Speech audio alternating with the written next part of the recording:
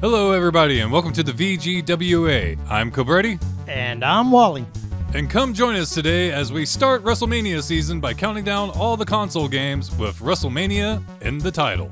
But first, act like you won the Royal Rumble and point to that WrestleMania sign. And now take that index finger and click the like and subscribe buttons. For this list, we'll be looking at all home console releases of wrestling video games with WrestleMania in their title.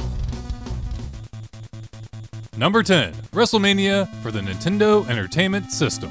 About the only thing good that you can say about this video game is that Rare somehow managed to create the aging filter on the hardware limitations of the Nintendo Entertainment System. I mean, seriously, look at Hulk Hogan.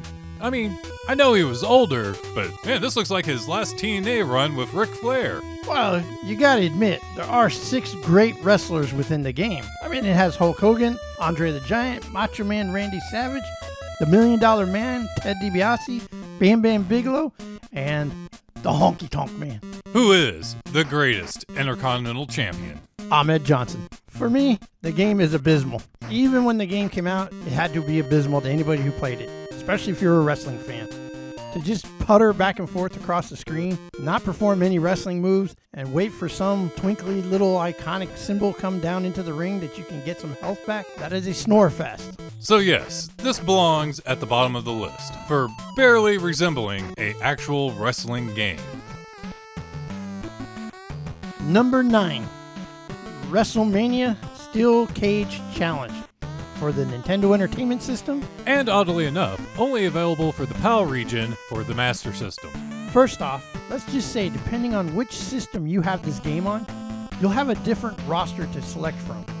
Me personally, I say the Master System automatically gets +1 point because you get to play as Papa Shango.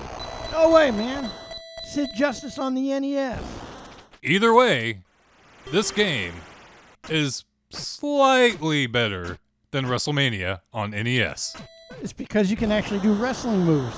A very limited amount of wrestling moves, but yes, wrestling moves. And you have a steel cage. Number 8, WrestleMania 21 for the OG Xbox. Holy hit detection, Batman! There is none. Though the game does show an impressive roster, there are quite a few bugs within the game itself. The most notable one was that Xbox actually sent out the game without a patch in it. So when people got the game when it came out, it was actually broken. And lucky me, I'm one of them. And today, because they don't have Xbox Live for the original Xbox, I cannot patch the game without having the Platinum Edition. Or Splinter Cell. Wink. Woohoo! I got the Platinum Disc! Lucky you.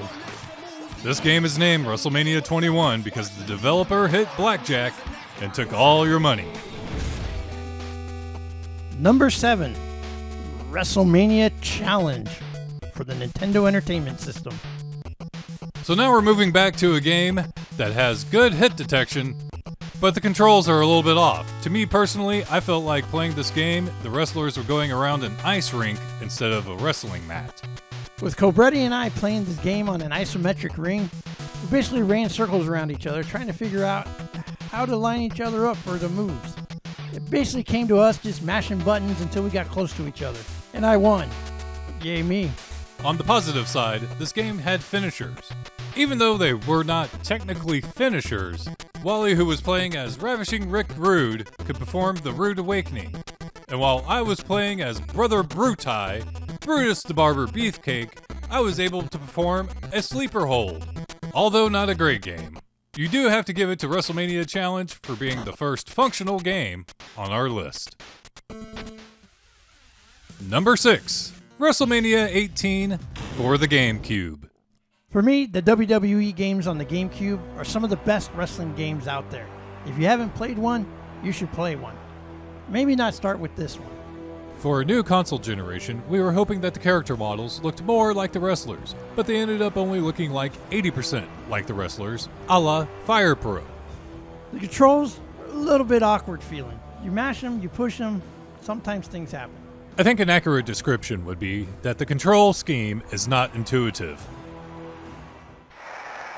Number 5, Super WrestleMania. on the Super NES and Genesis. Another LJN tug-of-war game makes a list for the VGWA. And we have another wrestling game with 2 different rosters between the 2 consoles. The Sega Genesis copy of this game has one major improvement over the Super Nintendo: finishing maneuvers. Oh, Cobrettie, let's count them 2 advantages, as the Genesis also has a championship mode. But growing up as a Super Nintendo kid, I'll just flaunt that I had Animal and Hawk, the Legion of Doom. But I have Erwin R. Shyster. Wait, never mind. You win. Number 4, Legends of WrestleMania for the PS3 and Xbox 360. It's a good game for a pick-up-and-play arcade action, complete with quick-time events. And the capability to import the fully playable roster of SmackDown vs. Raw 2009. But why would you need that when you could play as the legends of WrestleMania, such as Coco Beware, King Kong Bundy, and Brutus the Barber Beefcake? If you really want to play as all your favorite 80s wrestlers, just skip the NES version and jump straight into Legends of Wrestling on the PS3 or Xbox 360. Number 3, WrestleMania, the arcade game, on the Genesis, Super Nintendo, PlayStation, and Saturn. Don't forget the 32X! To me, the Genesis version is still the better version, as it retains most of the voice and commentary samples from the arcade. A bizarre love child of Saturday Night Slam Masters and Mortal Kombat put together. Don't mistake this one for In Your House. It doesn't have Ahmed Johnson. I quickly found out that this was not a pick-up-and-play game and learned that I needed to re-hone my skills to enjoy this game. So if you're into the stylings of arcade games such as NBA Jams, and you want to play a game that takes a totally different take on wrestling, try WrestleMania, the arcade game. you should check this one out. Number 2, WrestleMania 19 for the GameCube. Recently playing this game with Wally, this was one of the most fun, competitive matches we've had in a long time.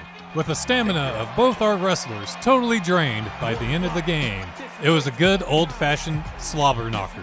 Between the art style and the controls, Cobrettie and I were demolishing each other. If I remember correctly, we both were busted open. Unlike Brock Lesnar's shooting star press in WrestleMania 19, this one actually hits the mark. Number 1, WrestleMania 2000 for the Nintendo 64. With maintaining the same engine as the previous WCW NWO Revenge, it's a guarantee for success. Was there any doubt this game was going to be number 1? 90% no mercy for 10% of the price. And thank you for joining us today, and make sure to join us next time as we play a video game that has wrestlers in it. But once again, is it a wrestling game? Oh no, not again! Oh.